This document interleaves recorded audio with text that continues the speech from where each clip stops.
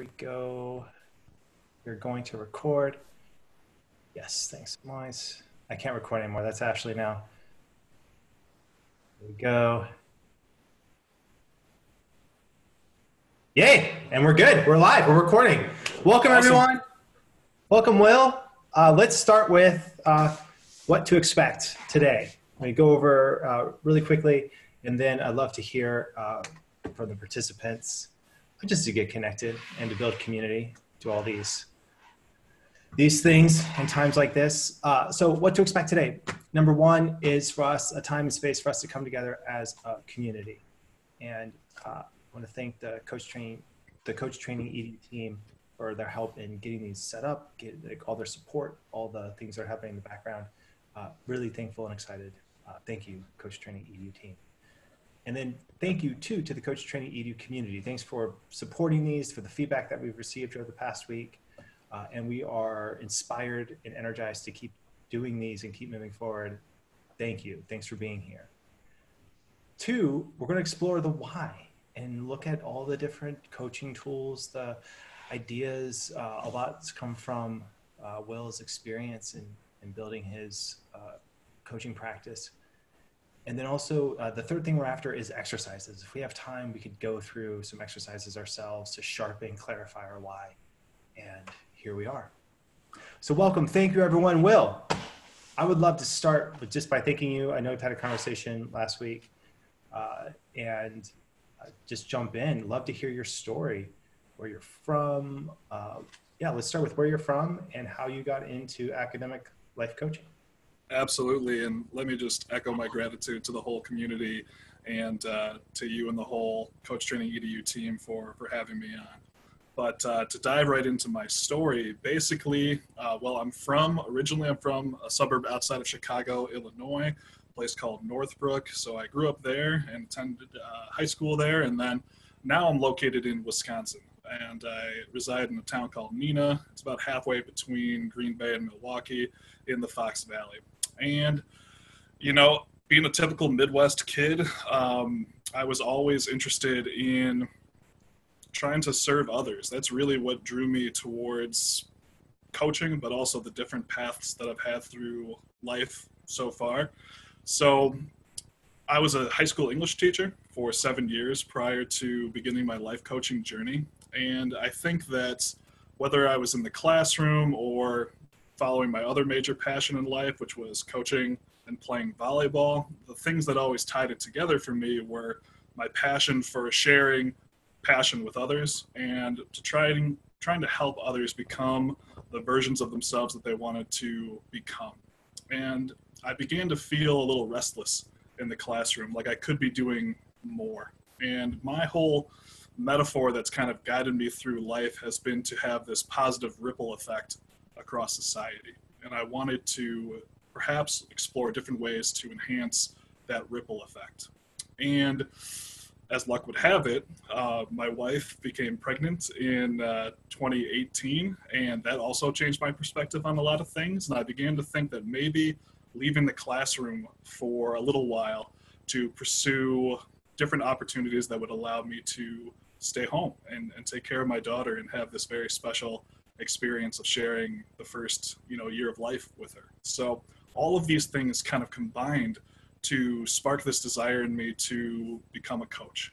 And I did a little bit of background research, tried to pick a program that I thought would be the best fit for me, and Coach Training EDU ended up being that awesome program. And I can tell you why. I was drawn towards this community because of, one, the strong foundation in coaching principles that were going to be delivered, but also just the immense support that was going to be offered along the way and the connections that I was going to be able to make while going through this experience. So all of those things really combined into bringing me to the point where I'm at today.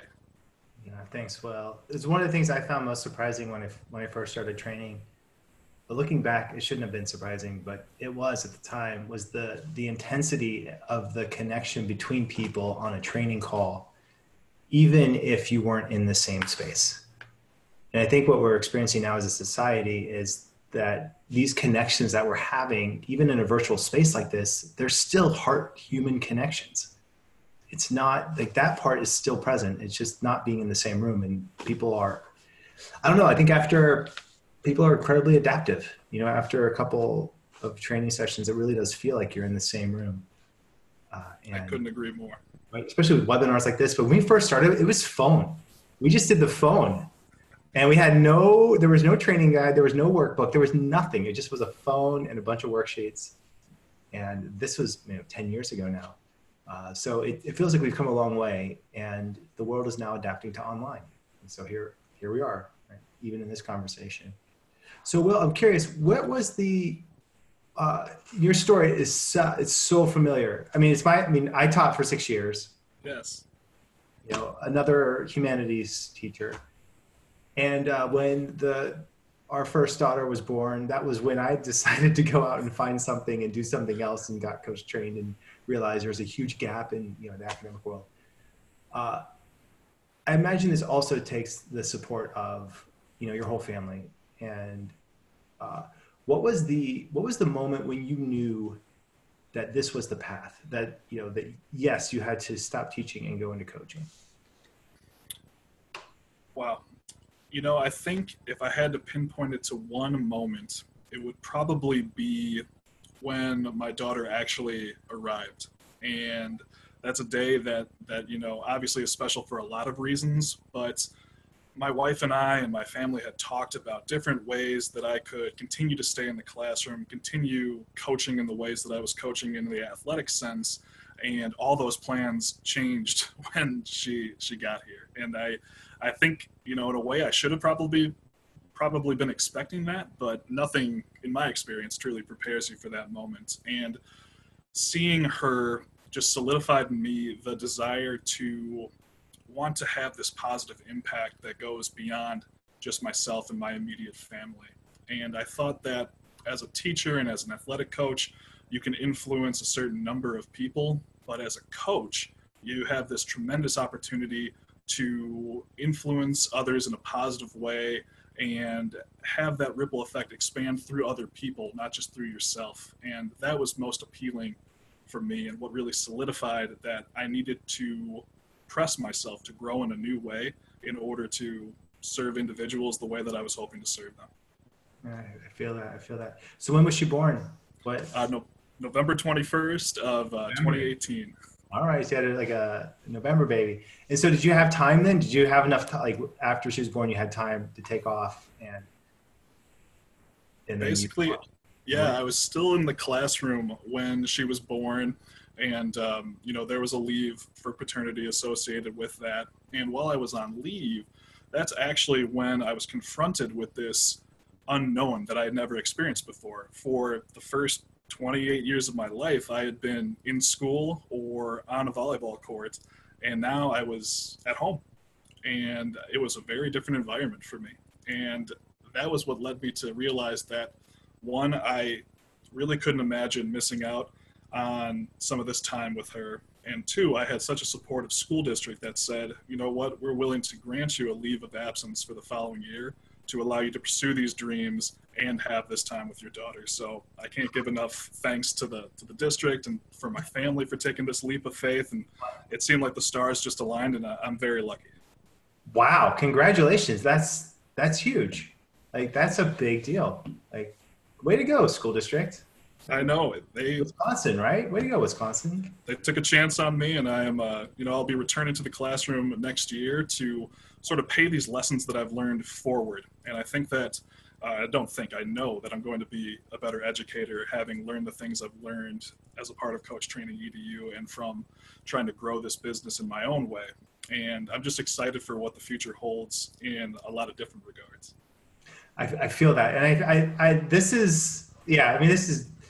it's blowing my mind to see the ripple effect of like you made to jump into a training, to build a practice, and now you're paying it back in a classroom. I mean, this is best case scenario on many different levels.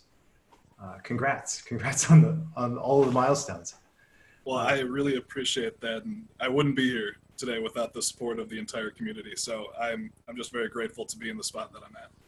Yeah, yeah, agreed. Let's do this. So let's jump in. And if Q&A, so if you have any questions or want to uh, ask questions, use the Q&A. That enables everyone to see it. I know Ashley's on here as well. She can answer some questions. Then we can all, I think everyone in the community can also jump in on that. The chat just goes to Will and I and Ashley. So only us see the chat, but everyone sees the Q&A. And then later we will have a transcript of this posted on our blog, and any feedback you have, any questions, any follow-up, things like that. If you want to go to our the Coach Training EDU blog, and I think the recording will be up within an hour. And to if you could comment there, that would be amazing for us on many different levels. And it's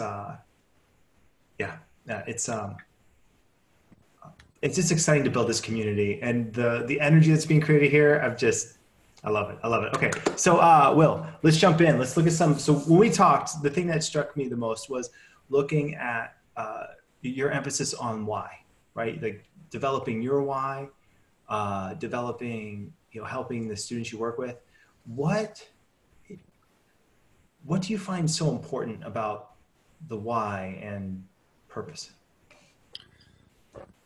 Well, to me, John, the why is really the integral piece of clarity that I'm hoping to bring to the people I work with, because in my opinion, the why is the piece that brings all of these other goals that we might have for ourselves, whether they be personal goals or perhaps performance or outcome-based goals.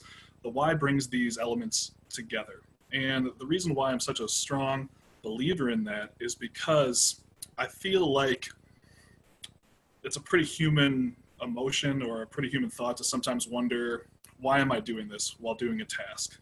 And my biggest realization was that when you have that thought, your motivation levels are probably pretty low in that moment because you're doing something and you don't know why you're doing it. So you can have all these lofty goals about who you want to become and what you'd like to do, but if you don't know why those things are important to you, I feel like that motivation isn't as strong as it could be if you had that why solidified. So that's what's really drawn me into trying to help the people that I work with clarify their why and what I've seen as having a tremendous impact in my own life, professionally and personally, when I solidified the whys in my life.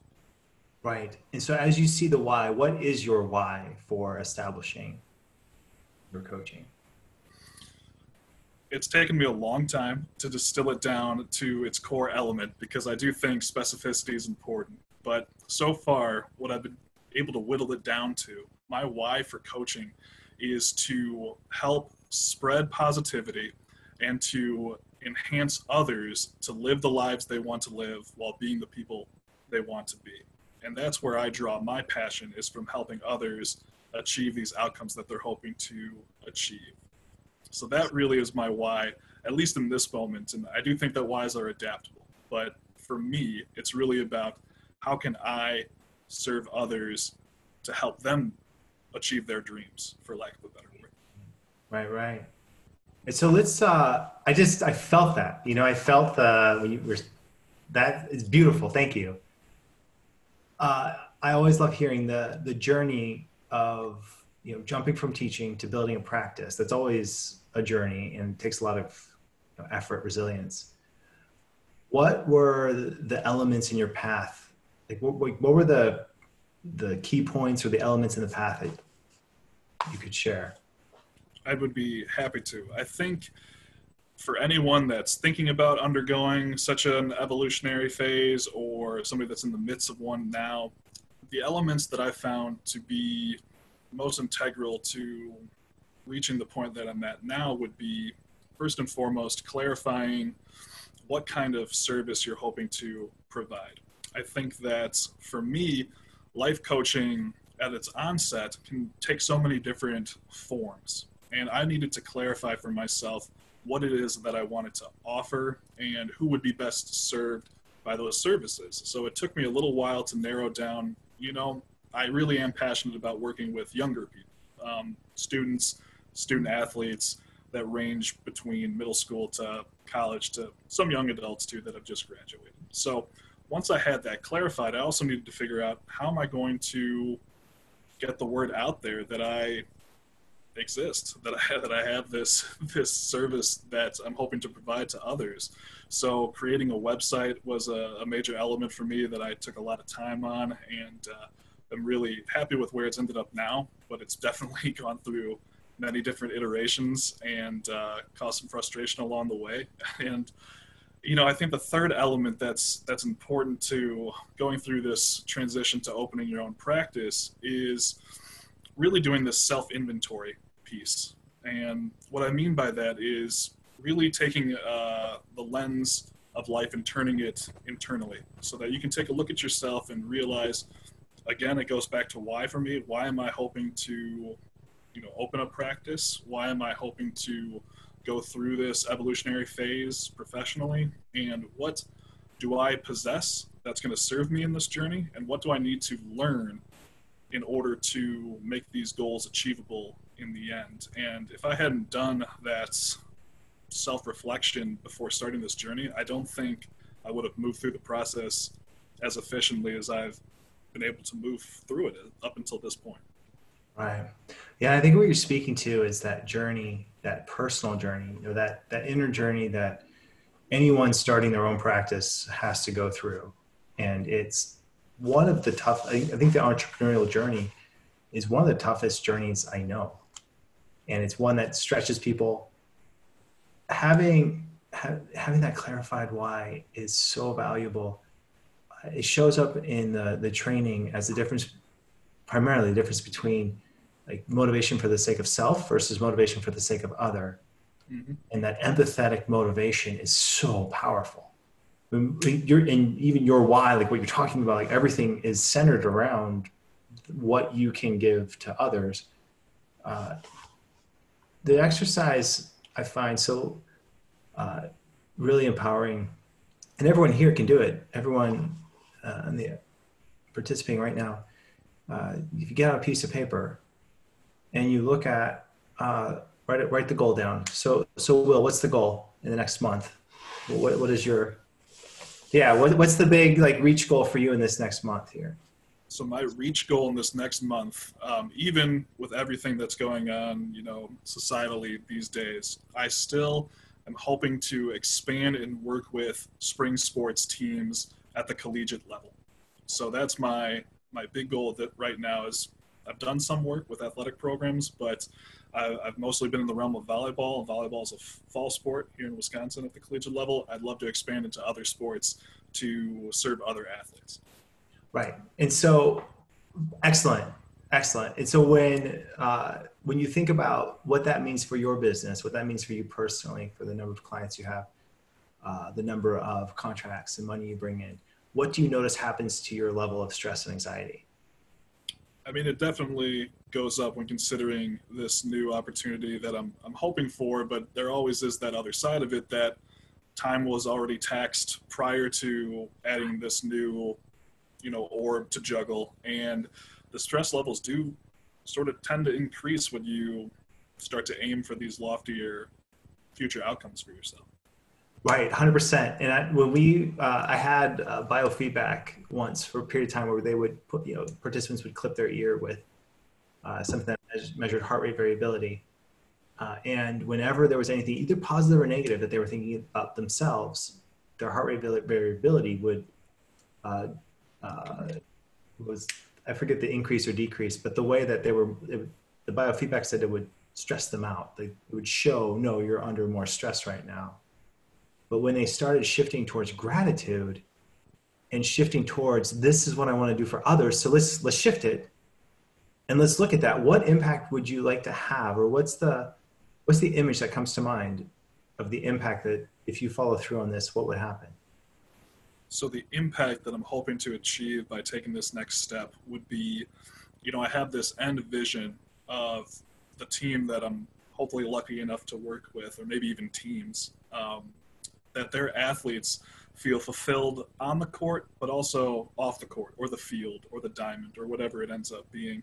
And their team also experiences a level of success that they are going to be happy with. And I know that different programs and different teams have different goals for wins, losses, end of the season outcome. To me, those things are secondary to the fulfillment you find through this process. And that's why I always draw the distinction for people I work with between success and fulfillment, because I'm hoping to bring this level to the athletes I work with in this context of fulfillment in the experience of athletics in the broader sense.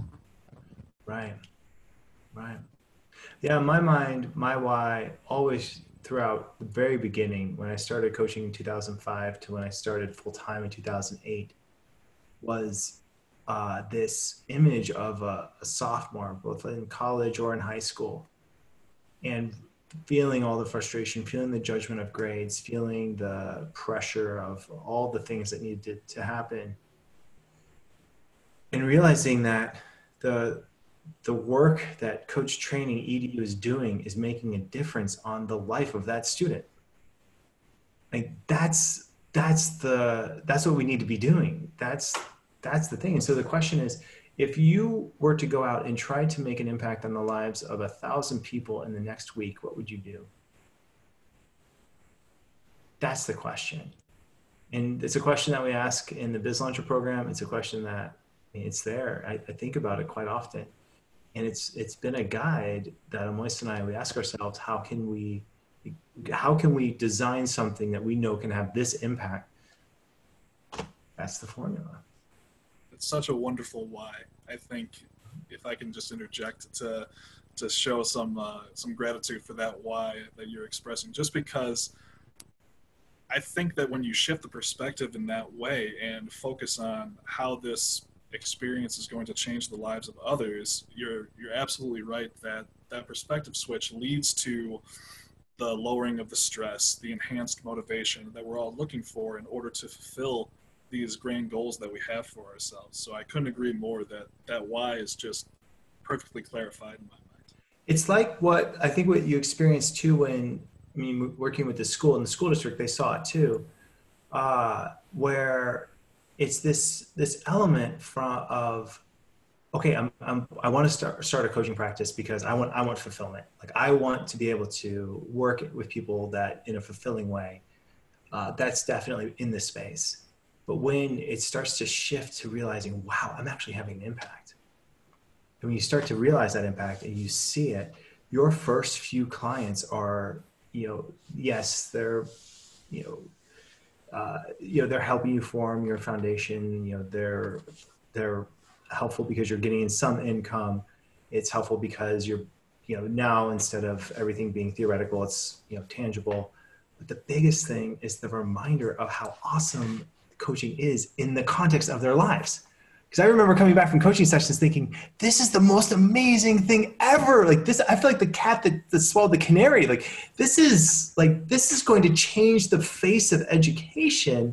Like shouting, I mean, we're like driving down like I-5 shouting in my Jeep, like after the coaching session, like, listening, this is it, everyone, like education changed. How many moments like that? Well, I can't begin to count them, but especially as I was beginning my journey, they were what I latched onto to fuel my desire to grow further. And I couldn't agree more that education needs to go through this evolutionary process where they need to incorporate these coaching elements into how we educate children. And, one of my favorite TED Talks is Sir Ken Robinson's Do Schools Kill Creativity? And I'm on his side. I think that a lot of the times these young students are being taught that their passions aren't the things that are going to serve them moving forward. And I think they need somebody in their corner that's going to champion them and challenge them to be that version of themselves that they want to be and do those things that they want to do. And that's what I'm hoping to have in my future as well. I totally focus on that one student similar to your sophomore that is unclear about how to move forward, and then hopefully through a conversation with me or through somebody I've worked with or through somebody at all, they gain that clarity and find that inner peace that's going to move them forward. Right. Absolutely. I once saw can speak at a conference, and I got there early and sat in the front row, and he was late. He was an hour late. The airplane was late. He flew up from LA to Portland. And so we're all just there. We're doing our thing. He's there, and so he is in a hotel in Vancouver, Washington, and he goes for 3 hours, and it just was like I was a pinnacle of my life. And I took this embarrassing photo afterwards of me looking completely starstruck next to Ken. But yeah, I mean, he's a hero. His main point, the idea is that can we have literacy? Can we treat creativity as important as literacy? And I want to add to that, and coaching can augment that in having to treat empathy and listening as important as speaking and communicating. But it's the ability of teaching deep, authentic, empathetic listening is what I see is missing in our training. Wow, like what if? And a lot of times I think what happens when people get coached, it feels like it's like drinking water before you even know that you were thirsty. You're like, wow, I've never had anyone listen like that. Like, that's amazing. It truly is. And that metaphor hits home for me as well, because one of the ways that I try to explain coaching and how it's different from everyday conversation is the way that when you're in a coaching conversation, one party is truly there to be that empathetic listener without an agenda that serves themselves. And in everyday conversation, 99% of the time, in my opinion, if two parties are speaking, they both have an agenda that they're hoping to carry through the conversation. And that's what makes coaching so special. You are offering this space to an individual to truly make it their own. And if students, if athletes, if anybody has that experience, I think they're going to really see the benefits of having these kinds of opportunities and really grow from them as well. So let's shift into some exercise. Like, let's sharpen the exercise and let's answer some of these questions, and then we'll shift into Q&A. Absolutely. So I want to try this. So Joyce saw that. Were they on your? Joyce and Peter were fellow peers of mine in my 1.0 academic life coaching course from last spring to early this fall. And I just wanted to say thank you to them so much for the very kind comments, and they were a joy to work with. And I am forever grateful for the peers that have been in my classes along the way. And it goes back to what you were saying, John, about the connections you form. They really become your little family, your little tribe. And I am so grateful to have the support that I've had, and everybody's been so wonderful. And Joyce and Peter are definitely included in that group. That's fantastic. It's yeah, I know. I know that group, and it warms my heart every time I think about the impact that coach training and coaching is having in the world. And Joyce and Peter, I'm glad you're here. I'm glad. I'm not sure if it. I pressed the answer live. I'm not sure what that button does, if it allows you to speak as well. But if so, we'll see how it goes. All right, I guess not. And then Eileen, what are some good websites to advertise your coaching services? I don't know. I didn't do a lot of advertising when I was building my coaching practice. I think that there are one thing that's useful is to think about who also shares your audience with you. Like, so let's say you're working with sports teams, or you're working with whoever is asking, okay, so what do you, like, you reach out to them. So let's say you also want to work with sports teams, you reach out to the coaches of the sports teams. You want to work with schools from the standpoint of how can you reach as many students as possible. I used to start at the top. I would go for the principals. I went to talk to the principals.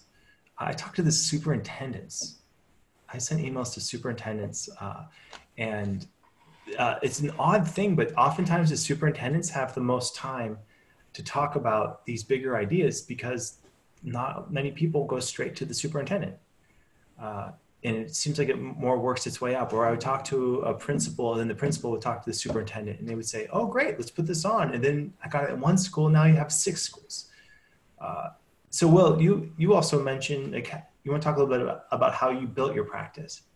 Absolutely. I did a very similar thing to you, John, as reaching out to the people that I was hoping to work with directly. But beyond that, I've really found that it may not be an individual website or something like that for advertising, but social media is increasingly a way to connect with prospective clients, but also just the community at large. And I'm a person that will freely admit that prior to this experience was not very heavily active on social media, and it's still something that brings up some anxiety and uncomfortability within me. But putting yourself out there on social media and letting people know what you're about and who you're hoping to work with, I just think that transparency is maybe one of the greatest things that I learned along the way, is that you don't have to hide or make things mysterious. You can be direct when trying to promote the services that you have and reach out to the people that you think would benefit from them. And you'd be surprised the feedback that you're going to get back. But don't let fears block you from taking those steps. I know that that was something that was in my way for a long time. But once I clarified that why further and got those inhibitors released, I was able to take some necessary steps forward. Right, right. I think a good guide, and what I've experienced now, running a coach training company or organization, is looking at the kinds of websites, the kinds of organizations I like, the kinds of people I want to be friends with and get inspired by. Those are the websites I reach out to, and it's a conversation. It's basically forming a relationship and asking, letting them know, I really like what you do, what you're about, and this is what I do. And my favorite definition of networking is the giving and sharing of information. That's networking. It's letting people know what you need and learning learning from others what they need most. And because as a teacher, right? Like, what business experience did we have establishing practices? It was like, go,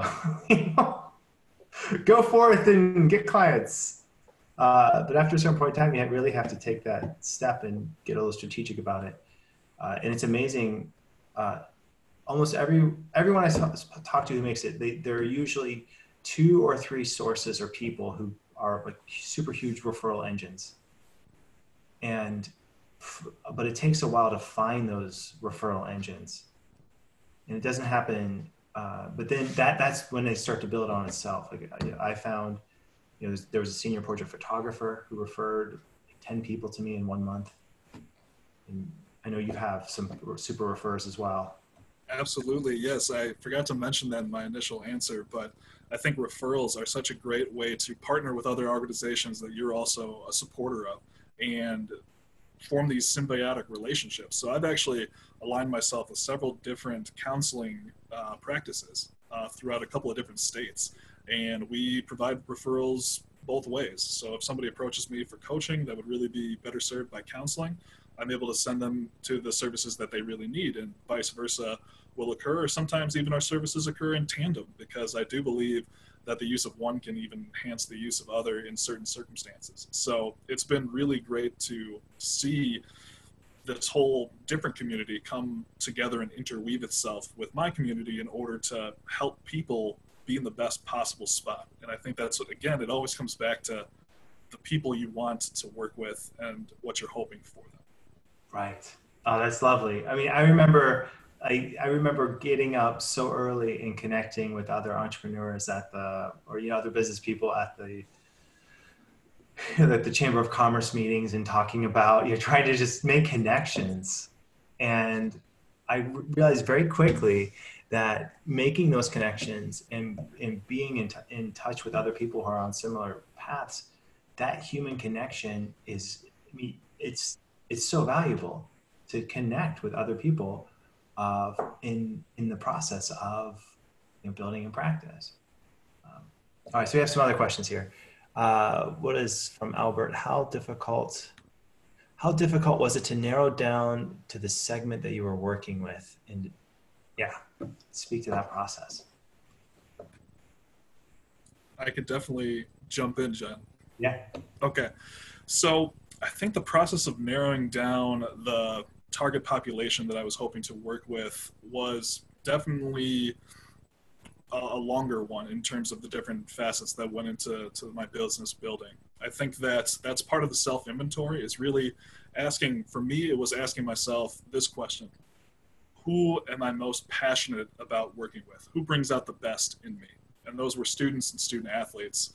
And once I had that clarified, I began to think, okay, now how am I going to be able to expand into this target population and let them know that these services are out there? So the process, I think, starts at this very general level of who do you want to work with? But then once you kind of narrow that down and decide this is going to be my niche or my demographic, the next phase of it was still that why.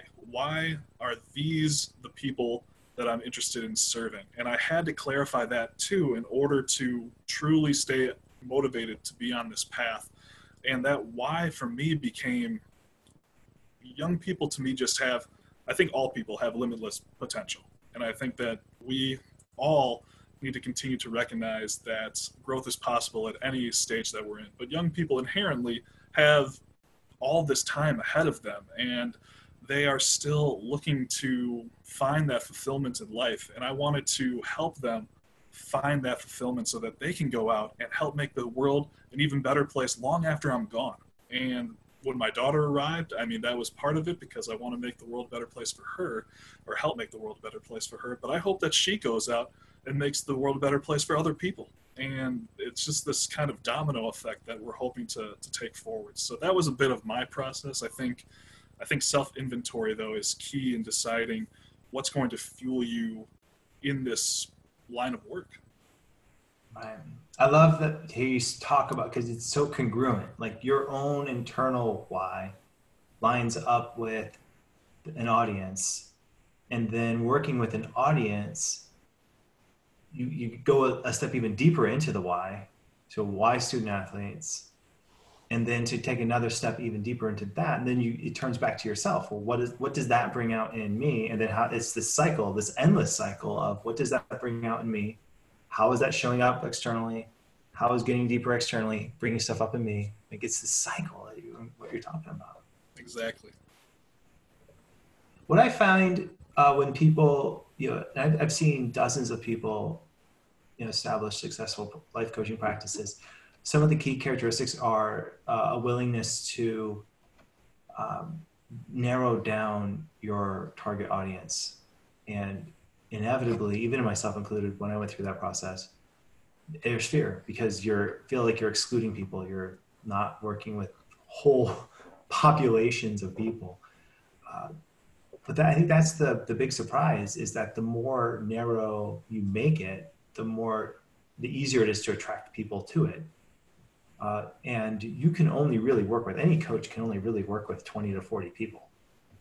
Like that's about it. 40 is your upper limit capacity.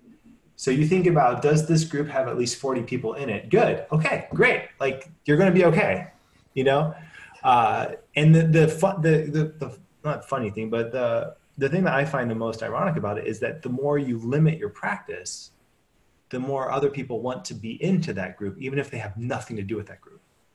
Like I'm sure you've experienced it as well. Absolutely. It's once you have this target demographic, you think that's who's going to find you, but people find you from all different walks of life. And that's the exciting part, is that coaching really can serve anybody. And if you're willing to serve others in that capacity, then there's no limit to the kinds of opportunities that are going to knock on your door. Right. And so it's a lot about, it's just people will assume if you're an expert in one thing that you're also an expert in other things. Like if you're an expert in helping, students or student athletes go through, visualization process to help them become better volleyball players, they think, whoa, can you do that with my team? Can you help my company team use visualization for us to communicate more effectively? Or I've had the parents of the students I was working with ask if I could go into basically present at their corporate headquarter office. And this is when I was still teaching Latin. And I remember thinking to myself, here I am, a Latin teacher in a corporate office, knowing nothing about the corporate world. Like, I am such a Latin geek in this world of corporate. I couldn't help it, but it went okay. It was, it wasn't the best workshop, but it went okay. But even then, that was my entry into executive coaching, where they wanted more. That launched that branch of it. And so I think that's the process. I mean, I think initially I would look at focusing in on your target audience as a 6 month to 1 year exercise. Like, for 6 months, just focus as much as you possibly can and then see what happens. And it's a little bit of a trial and error process. But most people who make it draw from past experience. Like, there's something in their past, like you with teaching in volleyball, it makes sense. Me as a high school Latin teacher, yeah, it makes sense I'd work with high school students. There usually is that, oh yeah, that makes sense type of element to it as well. Chuck, what's your question, Chuck? Besides what you have already talked about, what is another piece of advice to someone who's just starting out? What would you say? Well, someone who's in, let's say, week 3 or 4 of the training. Gosh, I think back to that point in my experience, in my journey, and I wish somebody would have told me that self-belief is going to take you pretty far, and you need to lose the limiting beliefs that may be attaching themselves to you at this point. I know for me personally, I let a lot of these beliefs creep in, like, you don't have any business opening a business. You're not a businessman. You aren't going to be able to sustain yourself this way. You aren't going to get clients. Things like that are thoughts that I think naturally creep in when you're taking this leap into the unknown. And I think that my advice would be to look at those limiting beliefs. Don't just hold on to them and tolerate them, but investigate them. Get into it and see, why do you have this assumption? Why do you have this belief? And how is it serving me or not serving me? And then you can figure out how to move forward more efficiently. But to distill that message down to maybe a little bit more of a clear one would be, just believe in yourself, that this is possible. And if you believe that it's possible and you have that vision and it's clear in your mind, it's achievable. And I think that's one of the powerful things that I learned through my coaching journey in terms of the courses, was that there's so much power behind belief and clarity. And if you have those two elements and you know what you want to do and why you want to do it, then you're probably going to be able to achieve that outcome in the end. Right. And that's the benefit of being in the program, where a large part of it is coaching and being coached, right? Where you have this opportunity to bring up all of these things in your coaching sessions when you're the practice client. I recommend that. I feel like it's absolutely, like, you need to feel, and you need to feel like what it's like to be a client. I feel like that's just as important. And that's how I got into it. Moise got into coaching, and then she took a coach training class, and I was the guinea pig for her people going through the class. And I remember those first coaching sessions. I still remember, like, where I was in the room when I was being coached. And it made such an impact on me that I thought, why now? Like, why am I only having this conversation now? Like, I wish I had this conversation 10 years ago when I was still in school. It was still fairly early, but still. And my introduction to coaching was from the client side. And that's valuable. I mean, it's valuable to feel like what it is to be a client. The other thing, my very first coaching session ever, after a weekend of being trained, I had my practice client lined up, and we coached for about 25 minutes, and she hung up on me halfway through. It was supposed to be an hour session. She took 25 minutes into it. I was that bad. That they hung up. So if your practice client does not hang up on you, congratulations. Like, that's good. Like, good one. It's okay. It's okay to start not good, to start bad. And I know what I did, and this is why, the coach training, Eileen, one hung up on you too. Congrats. Welcome to the Hang Up Club. It's terrible, isn't it? It was about, I spent 5 minutes trying to call her back, like a high schooler who had no self-control. Trying to get onto, finally she hung, like after 5 minutes, she picks up the phone again. And I was with a college friend. He was in school to be a counselor. He was the absolute very best person ever in the world to be in that space with. So we got reconnected. And the second half was better, but still. She was rude. Sorry to hear that, Eileen. One thing I know is that, and this is the biggest thing that I see with all new coaches, myself included, and it took me about 2 years to get this in my bones, was when I'm in a coaching session, I'm not trying to fix it. I'm not problem hunting.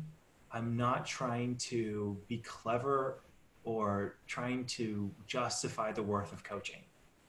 That's simply listening empathetically and with curiosity and staying in curiosity, asking yourself as a human being, what am I most curious about what am I most curious about in this other human being?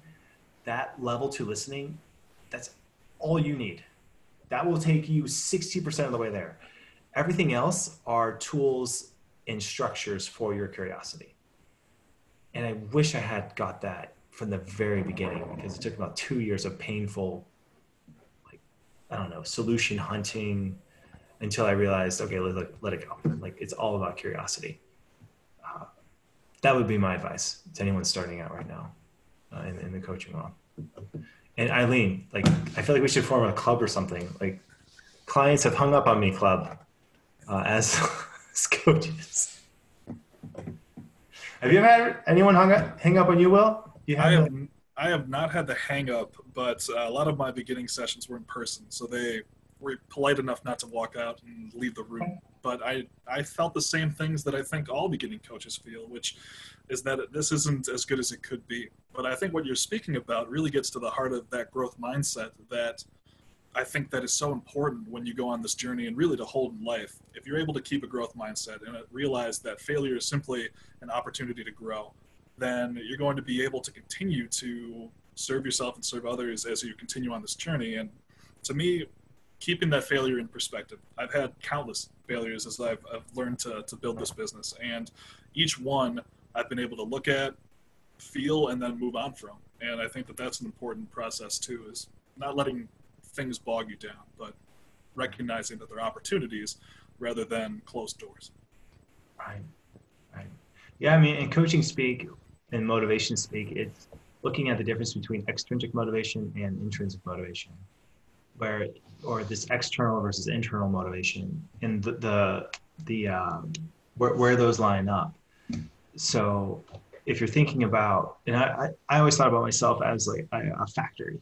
Like, if my productivity were a factory, my productivity is, over here, and then the results are over here.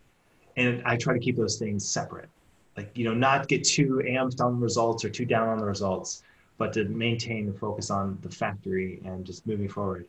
How do you, or how do you keep the factory, the results separate from the factory, or do you mix them? Like, what's your process?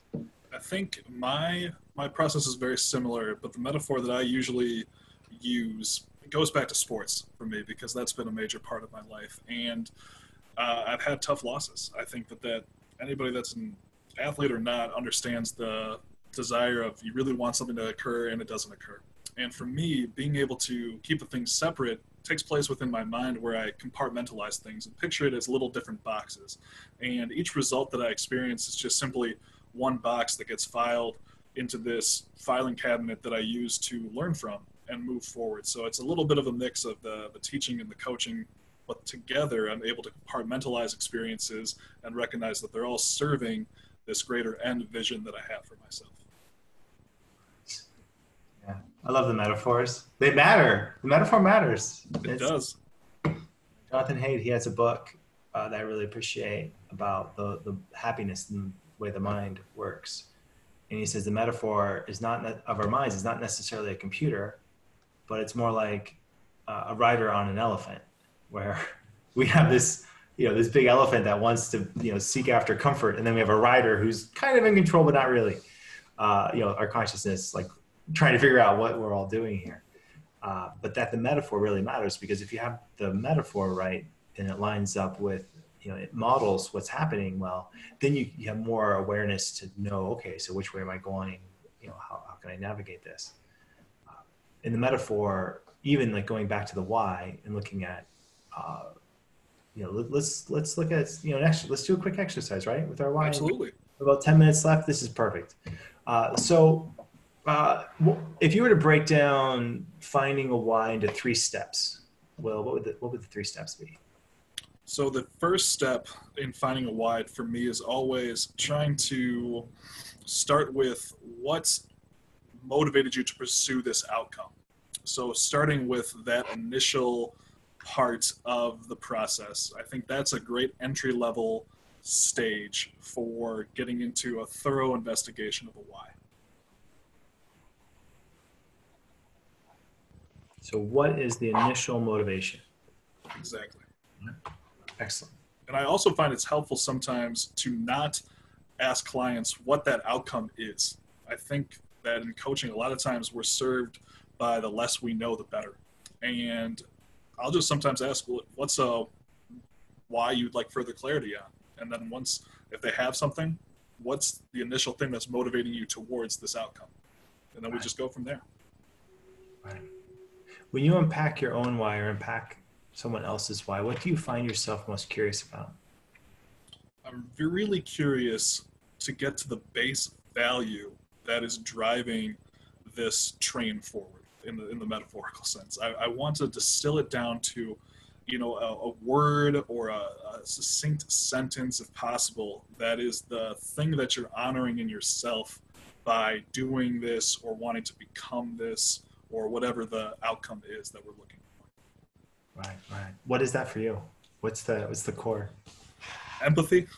If I had to put it in one word, I think empathy is for me the biggest thing that I am honoring in all of the facets of life that I'm a part of and all the roles and different hats that I wear. I think empathy is what I'm hoping to honor as I move forward.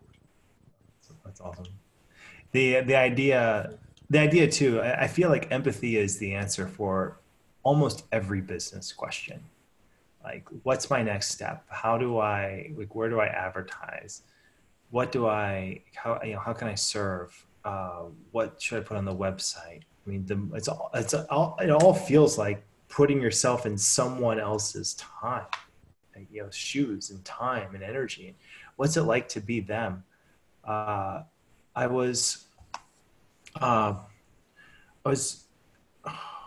it our conversation? We were talking about this idea of, no, it was different. It was a different conversation. It was an overview I was doing. And the person I was overviewing, I was talking about this process of, I listen to someone and imagine if I were in the same circumstance, what would I do? And I feel like that's relatively good, right? That's a good entry point to empathy, right? Like and that works a lot of the time. The coaching shifts that subtly to, if I were the other person, right? I put myself in the other person. I am that other person. From that perspective, what would I do? So it's going over there on the other side, and it's not bringing them to you, but you to them. So I feel like even empathy, like there are different qualities of empathy, but empathy is the answer, like always the answer to almost every business question, even here. Right? Totally agree. My why, I love that moment of insight. I remember, wasn't there a book going around, Do Robots Dream of Electric Sheep? Yes. Is that the book? Like it's popping around high schools, and I picked it up out of the free bin, and I had it. This is back before little ones, and I actually had free time. And isn't there an empathy box in that, or is it a different book? That's ringing bells. I think you are correct. Your hands on the empathy box, and you transport into the television, and you are the main character, and you feel what they feel, and all those kind of things. It's our new way that we're going to watch movies 100 years from now. That's what I felt when I first listened to a client. I felt that empathy in that moment of, wow, like it's a whole new world opened up. It was like a whole new opportunity of curiosity opened up. And I think what coaching does is it gives you parameters on how to connect like that in a way that feels that you're still providing value and of service, that you're not giving them judgment and I think that's where the problem hunting comes into play. Or, that's where, like, if you're judging, like, am I doing well or not doing well, that totally shuts down a session. And I think many new coaches are judging themselves, but the clients don't know that. They feel like from the client standpoint, there's just judgment in the space. And like new coaches, I wish I had realized this at the very beginning, simply just listening provides more than half the value. Just listening and giving people a chance to talk is more than half the value. Everything else is fancy and, PCC, MCC stuff. We just fancier versions of that. Like that's it, basically. We have one more question here. I'm just starting out from Karen. I'm just starting out in the 1.0 wellness course. I've been able to secure a couple practice clients, but advertising for paying clients scares me. Common fear, how do you overcome it? Thoughts, Will? I can echo that I've been there. I've shared that fear. I think the first step to advertising to clients that you'd like to pay for the services, for me, it was recognizing that this service is valuable. I think that was part of the internal reflection piece, was coming to terms with, this is a service that people would be happy to pay for in some circumstances because it will help them become the people they want to become and do what they want to do. And then once I was able to kind of get over that initial internal block, I think externally I had to figure out, okay, well, how am I going to do that advertising? That was the contact piece that you were discussing, John. How can I reach out to the people that I'd like to work with? And my questions were very similar to yours when I was having those conversations.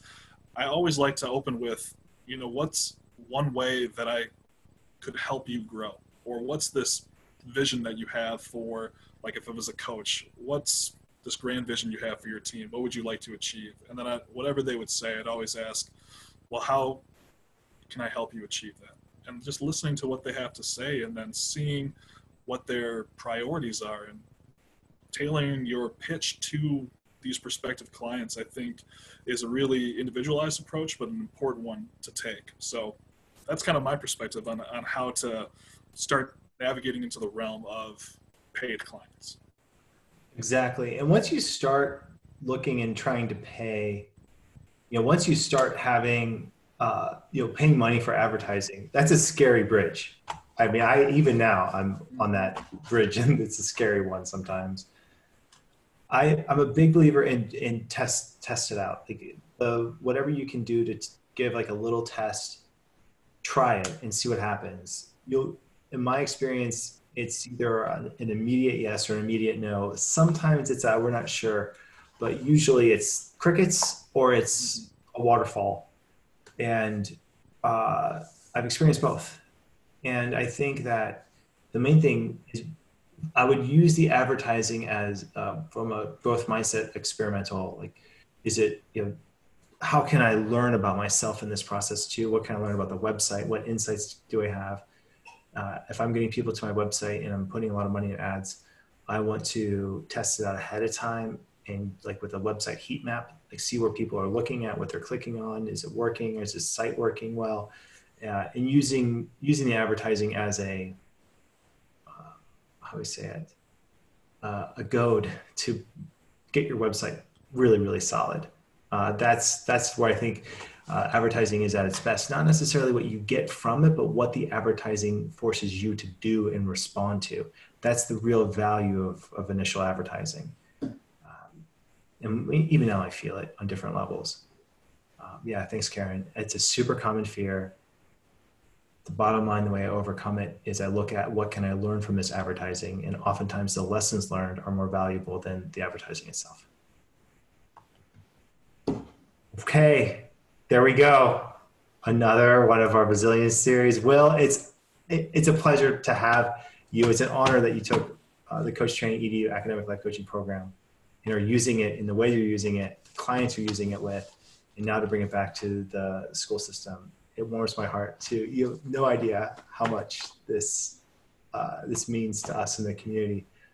Thank you. And for those watching here, please, this recording will be up on our blog in about an hour. If you could visit the academic or the Coach Training EDU blog in the academic section and share a couple comments there. That would really help our site out and get this series launched. And with enough support, I think we're going to continue doing this. Next Thursday is Sonia. She's from Kenya, Sonia Bandari, and she does self-defense with girls in Nairobi. It's up this Thursday. Will, thank you. Last words of wisdom. Oh, I don't know how wise they'll be, but I just want to say thank you to everyone and to you, John, and the whole team, and just for this amazing opportunity to share my perspectives with this amazing community and to continue learning from each other. I think that's what's so exciting about this series in general for me, is that I get to experience all these cool people and connect in ways that I hadn't imagined. So I just I'm very grateful for everyone that took the time and everyone that will take the time, and I just can't say thank you to Coach Training EDU enough for everything it's given me and everything that it's giving to the people I'm working with. And I can't wait to see that continue to grow in the future, for that ripple effect to continue to expand. Thanks, Will. Yeah, it's exciting to see it, and it's exciting to see the community grow and the organization just become even more and more capable of providing a stronger foundation for others. So thank you for this. Thank you, everyone. I hope to see you in 2 days, Thursday, 9 a.m. Same idea. You can go to the website for more details. Thanks for taking part in this Coach Training EDU Resiliency Series. Bye, everyone.